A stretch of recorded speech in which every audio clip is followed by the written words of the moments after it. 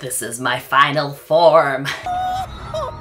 I'm 5 years post-op. It's wild. It feels like forever, really. I don't remember ever having breasts. If you've been watching my channel from the very start, you'll know that when I got out of surgery, I didn't feel like joy or happiness. I just felt that this is how my body was always meant to be. It just felt right.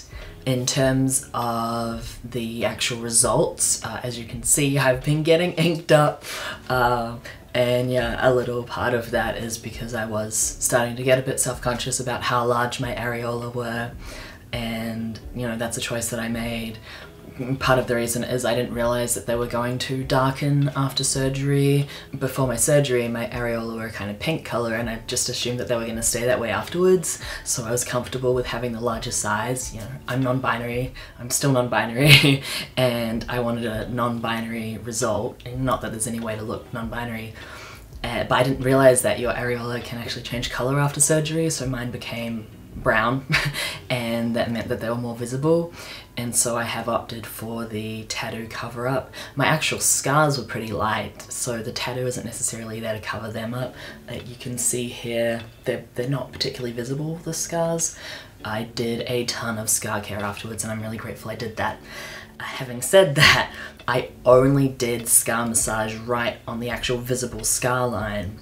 And so here's a little story. Last year, around March or April, I started having some rotator cuff issues, and it got to be quite painful, and I had to go to a physio about it and did all these exercises, and I'm fine now.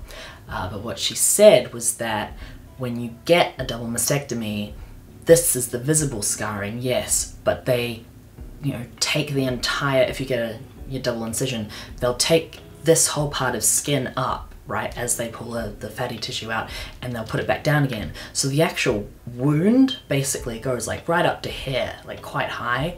If you watch the videos I filmed of Dr. Moss's procedure, you can see how much they actually lift up. And so what had happened was I'd done a ton of scar massage on the actual scar line, but nowhere else. And so this side, on my left side, which is where I've had the most issues, the skin and the scarring had kind of healed up. Maybe not the skin, but kind of underneath, I guess the fascia had sort of healed up quite tight. And what that was actually meaning was my shoulder wasn't getting full range of motion. And so it was pulling my shoulder a little bit forward, and I was going to the gym and everything, working out, but my posture wasn't right because the scar tissue was pulling my shoulder a bit forward. So this was always out of alignment.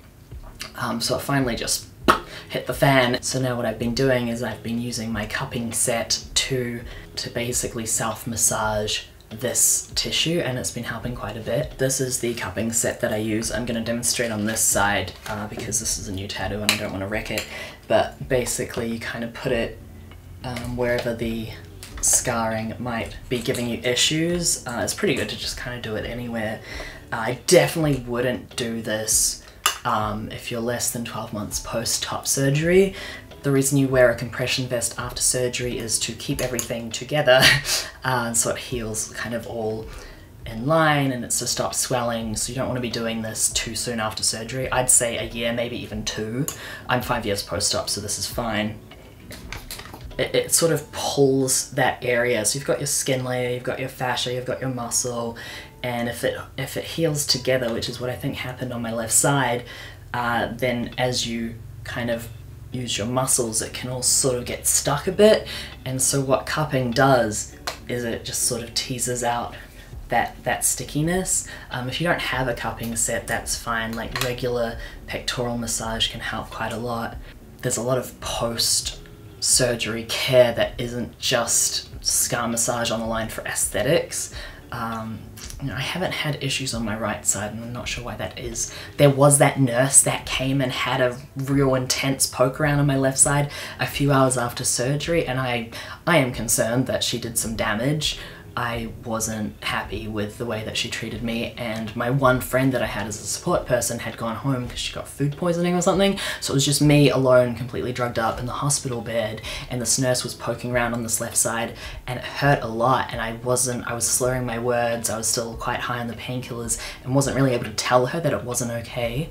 So if you're thinking about getting surgery, like, make sure you have at least 2 support people that are gonna be there for you, because that was quite a stressful experience. No surgery is without the potential for complications, and top surgery isn't any different. It's still something you need to weigh up, right? I'm a person who enjoys taking care of my body, which sounds, I don't know, like a little, I don't know, self-righteous, like I'm tooting my own horn, but it makes me happy and I totally don't mind doing it. So for me, that wasn't at all like a negative thing. It's just a thing, you know, this is my body, I gotta do it, right? Like, I have a foot issue right now that has nothing to do with being trans, and I also have to take care of that. I got injured a lot last year. It was a bad year all around. I'm doing much better now, it's all good. But like with any kind of surgery, there are potentials for complications.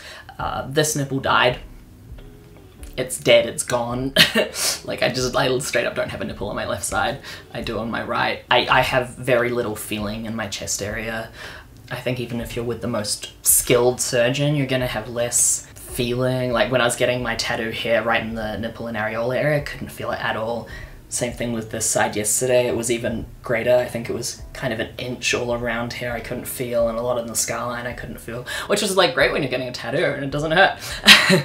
I don't see the utility in thinking about, would I have done it differently? Do I have any regrets? Because I'm here now, and this is the path that my life has taken.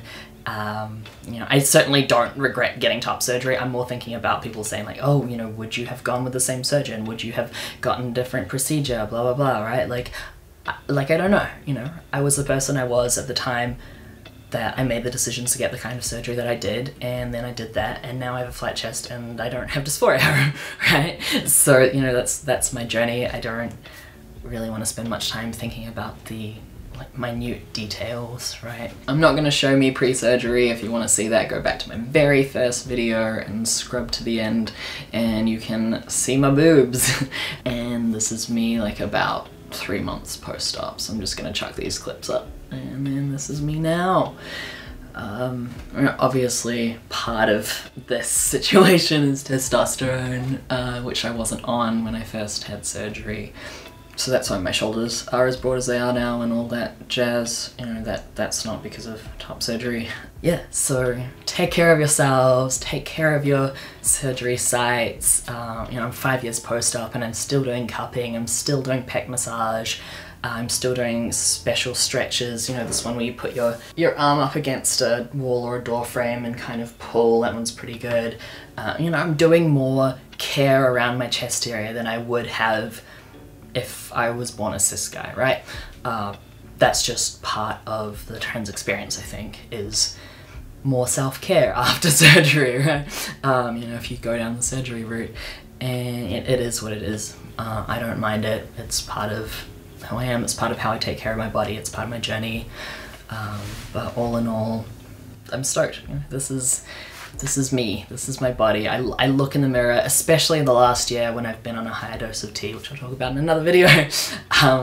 I've caught sight of myself in the mirror, and there's just been this very recognizable connection that that's me. This is me, this is who I am, this is my body. I see me in a way that I don't think I have since I was a very young kid, right? I've always looked in the mirror and I've been like, oh yeah, I guess that's the person whose body I'm inhabiting. I guess that's my flesh vessel.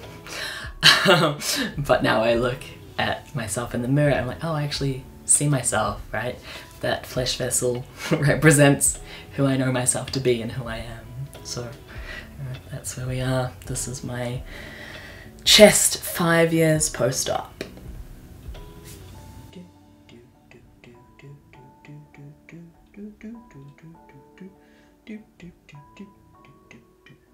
Oh hey, I didn't see you there.